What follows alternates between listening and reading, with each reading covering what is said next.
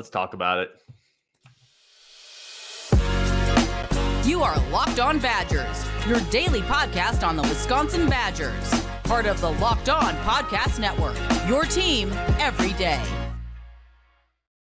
What is up, Badger fans? On Wisconsin. I don't even know how to start this intro. I'm so annoyed. What is up, Badger fans? This is Locked On Badgers, your team every single day. I'm your host, Ryan Herrings. As always, today's show is brought to you by our friends over at FanDuel.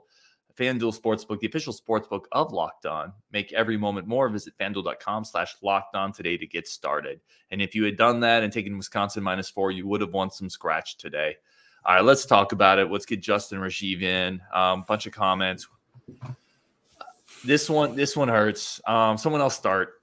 It sucks. I mean, look, I think that let's take a little bit of positive out of it and understand that we just competed once again with the number 5 team in the country, a team that on this show many times all of us have said we were just going to get rolled over, and we didn't. And yes, they shot 4 of 19 from 3, so that helped us. But we fought, we played hard, and I think we can all agree that we're just not good enough to beat a team like this. We're not good enough to close out games like that. And there's some good and there's some bad. So I'm going to go with my bad first and just say this. Like, Tyler Wahl and Stephen Crowl shot a combined 3 of 16. The two of them combined made 3 shots and played 66 minutes combined. Isaac Lindsey made 3 shots and played 5 minutes. So I just want to say I really would – good job, Isaac Lindsey. Way to get in there and play.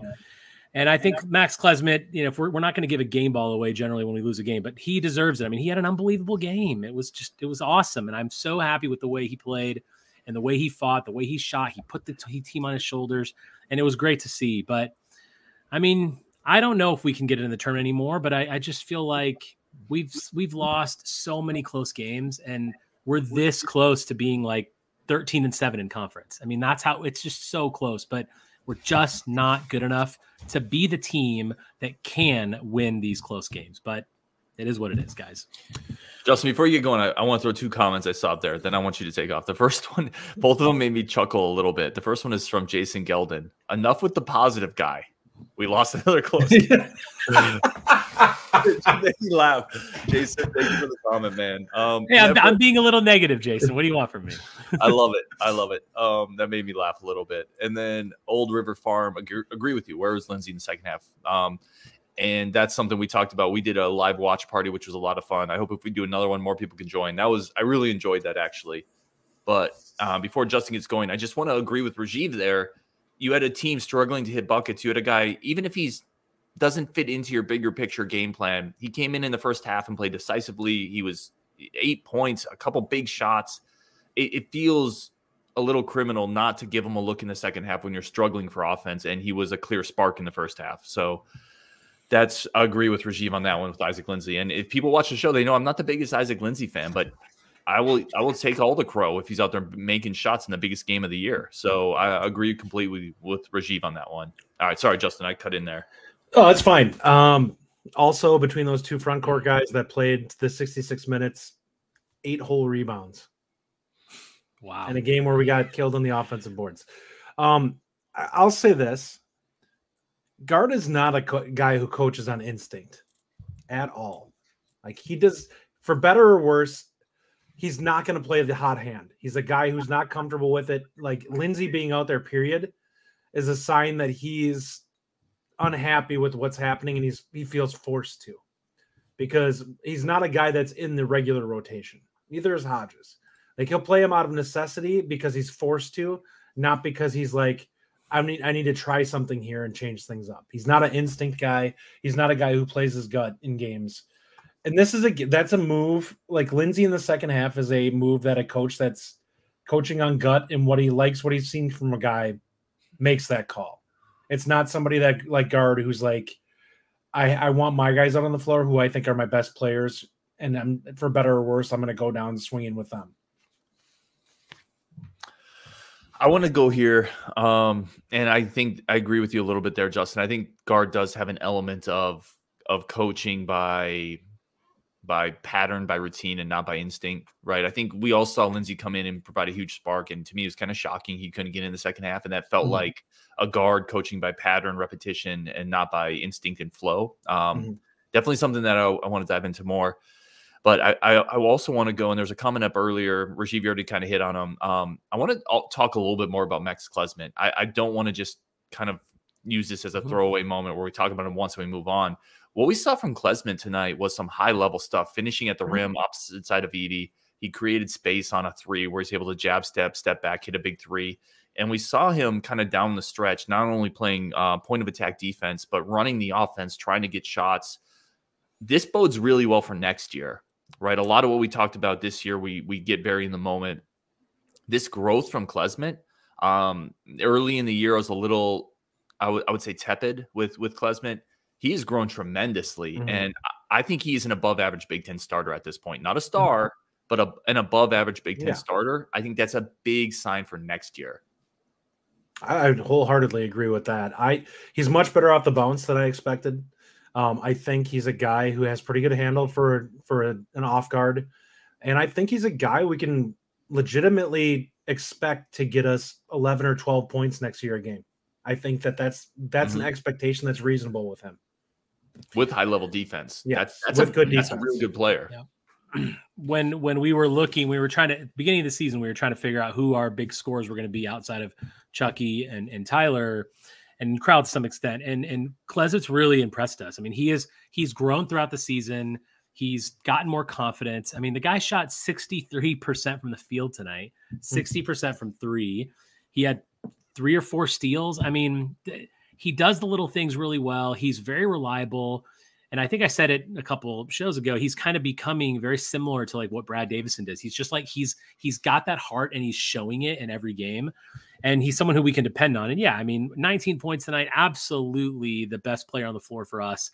And, you know, I will say that, you know, Gard was giving it to him late in the game. I mean, he was putting it in his hands and you know, managing kind of to what he was seeing out there. And so I give him credit for that. I give him credit for at least trying to draw things up for Max near the end of the game. Now, it didn't work necessarily. Sometimes we ended up just going to Chucky again, but yeah, I mean, he deserves a lot of credit. And it's not just in the 19 points. It's a look at his entire stat line. Look at everything he did, everything he contributes. And yeah, I mean, he's a guy that I'm really excited about already for next season. Yeah, I'm going to go ahead and answer this one. No. I'll take my All right, Joey Peterson out there saying last week Justin said Klesmit was a bench quality player. I won't totally walk away from that. I think on like a Elite Eight type team, I think ideally you'd probably want him as your sixth man. Which on that type of team, if you look at the type of guys that we had on our Final Four runs, that's a really good player yet. But ideally, you want somebody who's probably a tick up from Klesmit athletically. That doesn't mean that he can't be a starter on a very good team. It just means that you want to surround him with some guys that hide him a little bit and don't necessarily have to lean heavily on his athleticism. Yeah, I think with a guy like Klesmit, you're always talking about, and this is true for any player, you're talking about what's around them, right? If Klesmit is your number 3 or your number 4, I think you can live with it if your top 2 are really good. Klesmit can't be one of your top 2 players if you're going to be a real good Big Ten team. But I think he can be a really good 3, which at the beginning of the year, I wouldn't have said that. So to me, that goes back to, listen, that's a win for Gard, right? We talk about Gard. That doesn't alleviate all the other issues on the roster construction. Those are still there. But Klesmit is a win for Gard in the portal. I think we can confidently say that. Yeah. Now, he needs to do more, right? That's also true. Both of these things are true. But that's my biggest positive from tonight is, aside from this team, let me say this too. This team really played hard again. Like, Gard does have them playing hard. That's not a nothing burger. There's a lot of teams that give up and fold when it gets a little difficult. We talked about it earlier in the season when things started to kind of head down south a little bit when we had injuries, that the way the body language and some of the things we were seeing from the team made us wonder if they would start to fold. And to his credit, we have not seen that at all. This team has played really hard down the stretch, and they've had to. See, Jason, I think he's better than Zach Showalter. He's more skilled. He's more skilled than Showalter. Showalter is a better athlete. Much better shooter. All right, we got to take a quick break, and then we're going to get into – we talked some positives. I want to talk some negatives as well. Late offense execution down the stretch, some of the shots we got. I think we got to talk about the Tyler Wahl deep two, the Chucky Hepburn shots, the coaching that goes into those moments. Because, listen, there's some frustration here too. Plus, get into all your comments as well. We're going to talk about that more on Locked On Badgers. But first, we're going to talk about our first friend of the show today, which is a friend of mine, a friend of yours, a friend of us all, FanDuel. We're past the midway point of the NBA season now. We're past the All-Star game. The trades have kicked in. The star players are on their new teams. Kevin Durant, Phoenix. It's the best time to become a new customer if you haven't. You can get the no-sweat first bet up to $1,000. That's bonus bets back if your first bet doesn't win. Just download the FanDuel Sportsbook app. Safe, secure, super easy to use.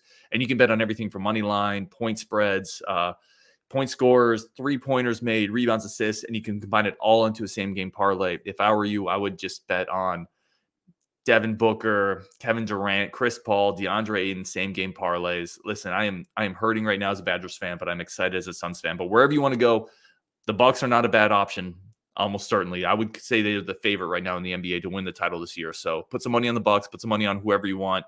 I'm betting with my heart, so I'm going with the Suns. Plus, again, same game parlay, super easy to use.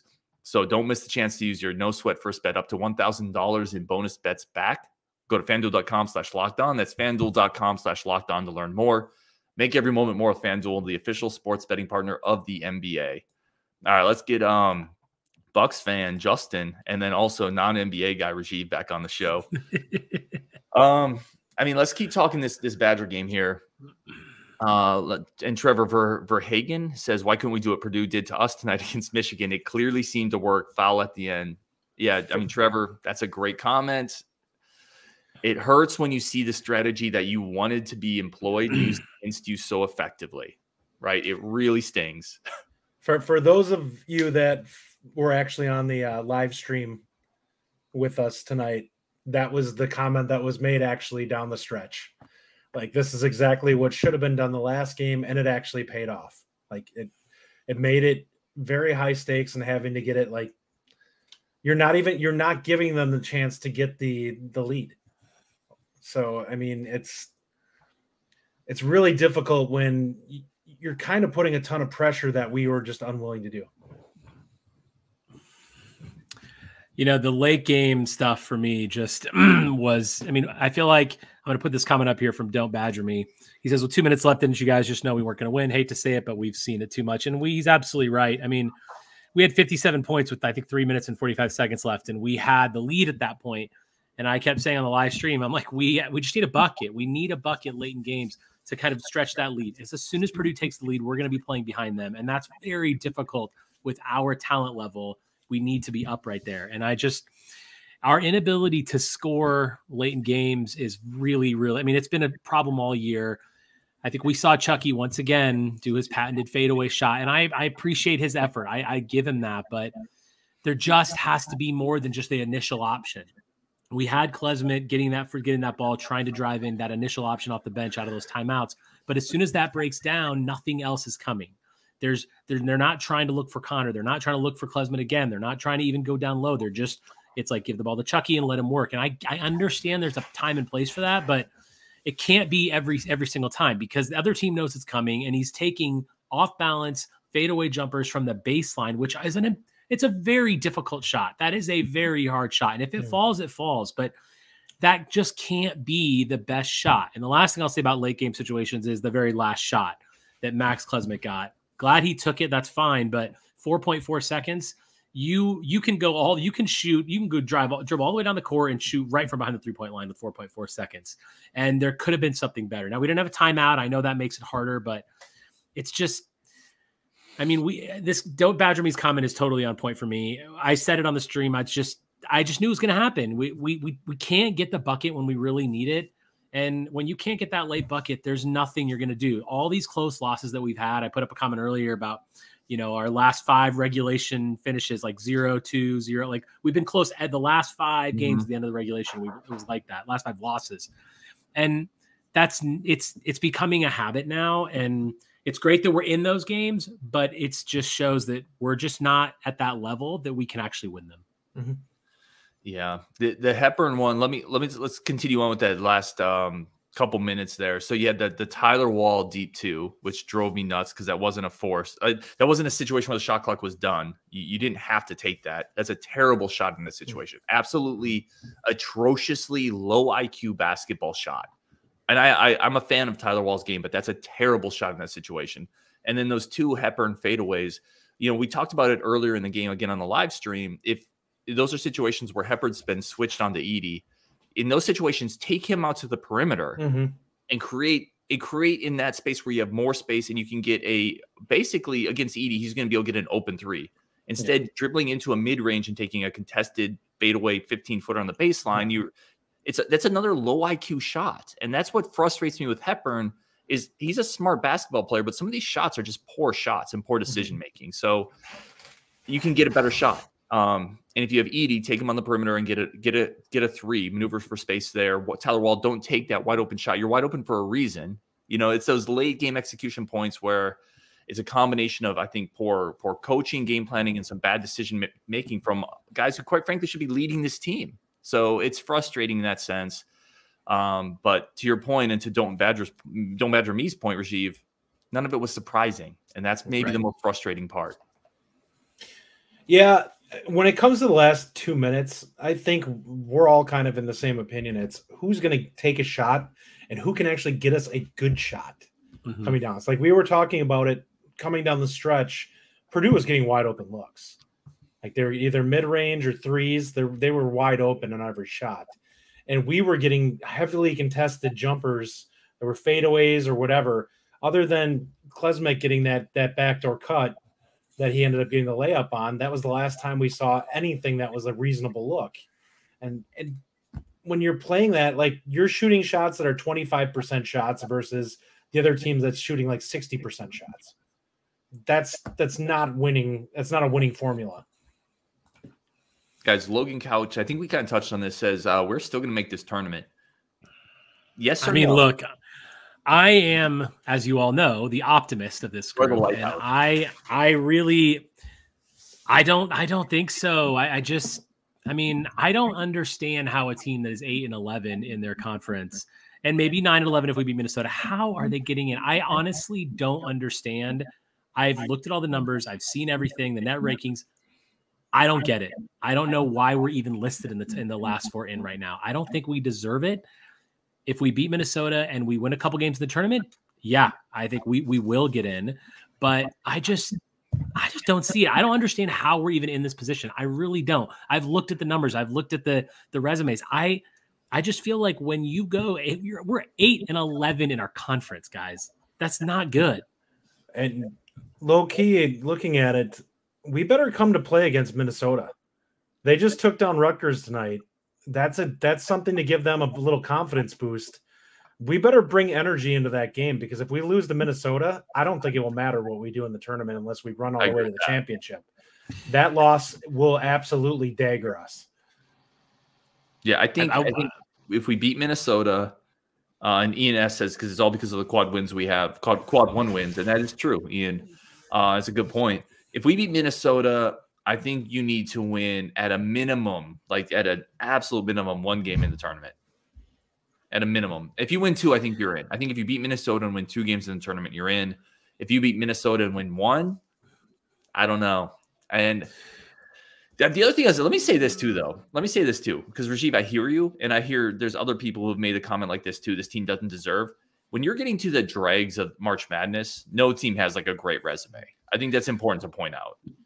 I agree with you on that. I think that's very true. And I hear the quad 1 wins thing, but I think that the tournament now, we have to also look at where we're seated, because if we are in that initial first opening round where we're playing the last 4 teams in the conference, I don't think that win is good enough, because you're just playing. I think if we're like the 9, we'll play the 12 or something like that. That's not what we want. Fair. Or the 10 of the 14, 11 and 14, whatever it is. So if we get to if we have that, I think we have to be 5th from the bottom to get into that second day, if you will. If we win that game, which is probably maybe against Illinois or something like that, then I think that's a good enough win there. But yeah, I mean, you're right. Like when you're getting to the bubble, and the bubble is kind of weak right now, but someone on the bubble, and I haven't seen the score say, someone's going to make a run. Someone's going to get a win that's going to put them in. And this obviously tonight and Michigan, those two games were statements for us that had we won one of them, it really would have helped out. We have to beat Minnesota. That's automatic, obviously. And yeah, I mean, it just depends on our seeding, who we play in the Big Ten tournament. If we can make a run in the tournament, sure, we'll get in. We're probably going to be a play-in game. I think the best we can do now is a play-in game in the tournament, which is the 11 or the 12 line. And, we'll see what happens. But I said this to you guys before the show started. I think that based on how we've been playing these teams and how many close games we've had, I don't think anyone wants to see us in the tournament. I mean, we just took the number 5 team to darn near overtime. I just feel like we can beat any team. Are we going to? Probably not, but we obviously have kept it close. We keep it close defensively. We've got a lot of scrappy guys, and we have good 3-point shooters that on their day can be really successful. So, I mean, obviously I hope so. I hate going into March Madness. I've only had one time in my fandom have we not gotten in. It would be crushing to not get in, but it is what it is. And I just feel like we're 8-11. If we don't get in, I'm certainly not going to be like upset about it and say, oh man, we got hosed. If we don't get in, we didn't get hosed because we're 8-11 in our conference. So. All right, let's take a very quick break there. Get back with some of your comments, some final thoughts, wrap it up. One more quick break for our friends of the show over at Built Bar. I've talked about Built Bar a lot. They are my go-to nutritional source. They are what I use to try to eat a little healthier while still getting taste, still getting some flavor in. 100% real chocolate, incredible flavors, churro, coconut. They have this almond flavor that's amazing. The churro is my favorite, though. They also have a marshmallow puff flavor, 100% real chocolate, lots of protein, less than 200 calories, and something that tastes a little bit like a candy bar. My kids love it. I love it, but it's also healthy. It's hard to find that kind of dual threat where a lot of the protein bars, healthy bars out there, it feels like you're eating healthy. And right, that's always the holdup. Everybody wants to eat healthy, but you also want something that tastes fun, that's enriching, that is helping your palate get through the day. And Built Bar has found that equation. They've also blown up. No longer do you need to go online and order it. You can go to Walmart, get the 4-bar box at the pharmacy section, or go to Sam's Club, get that 13-bar variety box. You're going to thank me later. Built Bar, go get yours today. All right, let's bring Justin Rasheed back on. As always, the power duo here. Gentlemen, I guess I wanted to kind of ask this question. I saw a comment in here, something along these lines, and I've lost it. But assuming we all kind of know what this year is, right? We know that even if the Badgers get into March, this team's they're not making a serious run in March, even if they win a game or two. Do you feel better about next year based on what you've seen these last couple games, either from Connor, from Klesmit, or do you feel like this team needs help? Again, this team needs help, but do you feel like maybe this team is in a little better spot seeing some of these players emerge, or is this still a major project this offseason? I don't know if it's a major project. We definitely need the young guys come in ready to play, but I do think they need to find an athletic wing that can provide some scoring too. They need somebody else that can drive, and Klesmit is probably our best guy off the bounce at going to the rim. They need another guy that can do that. Like a nice 6'5", 6'6" guy who has some length and can defend and can at least get to the rim on occasion would be great. Like that would be a huge add to this team. And they don't have to be a guy who's going to score 16. But if you can find a guy who can get you 9, that'd be great. That'd add a ton to this team. Yeah, to answer your question, I think it gives me a lot of hope for next year because of how scrappy we've been and how much heart we've played with. And, we're going to return pretty much everyone. And I just feel like that's, you're still going to have Chucky. You're still going to have Connor. You're still going to have Max. It's going to be very nice to see what we have. And then we got the Gus Bus coming in. We got guys that are going to bring us some good play. And obviously the portal is going to be huge. We're obviously going to talk about it when the season's over. We need to hit the portal. We need another big, I think. We definitely need the athletic wing. Justin's totally right. But yeah, I think it's very much excites me about next year because we've said it ad nauseum. We're not a good team. We're playing hard. We're fighting close games at Michigan, home against Purdue. I mean, we're not winning them because we're not good enough, but you give these guys another offseason, everyone improves. Now you got, Klesmit becoming a big player. You bring in guys. Yeah, I'm very excited about next year. I think we're going to be in a good spot. Yeah, I think it's all about finding answers, right? I think we're finding answers with Klesmit. I think we're finding answers with Connor. So to me, those are building blocks, and that does make me feel certainly better, right? Let's get a couple comments here. Max Farron says if Wahl stays and they get a transfer or two, I think this team can be really good next year. Zach Bartz, if this team adds depth and plays this hard all of next year, this team could be lethal. The trajectory of this team, I feel, depends on Greg Gard and how the staff attack this offseason. Definitely agree there. One thing I'll say about that is it is very hard as a team to play this hard for an entire season. Like we even saw it this year with this team. Like that's a lot to ask when you're playing up, because this team's playing the way they are in grit. Like they're keeping these games close by mucking up the game and playing super hard to try and stay close to the other team. But that takes a toll on a team. So you can only do that for ideally the tail end of the season when you have a lot at stake. Otherwise you're going to wear down, and by the time you get to the tournament, you're running on fumes. Yeah. And there's certainly games this year where they did not play this hard, to your point, Justin. Thomas Miller says scrappiness and heart doesn't win games. Making layups helps. Yeah, it's true. Thomas, thank you as always, man, for jumping in. You've been in a lot of comments, so I always appreciate you, man.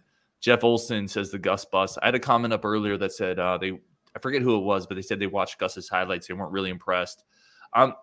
Listen, it could be. Like, I'm not a fortune teller by any stretch. I think he's going to really impress people next year and be a part of the rotation. I'll say this. I've read that comment too. How many Ethan Happ dunks did you see in his high school highlights?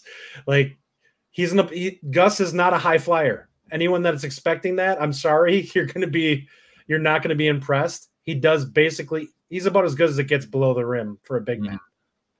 He's going to be really good. I really believe that. Yeah. Guys. Just for a little conversational fact, I think this comment's interesting.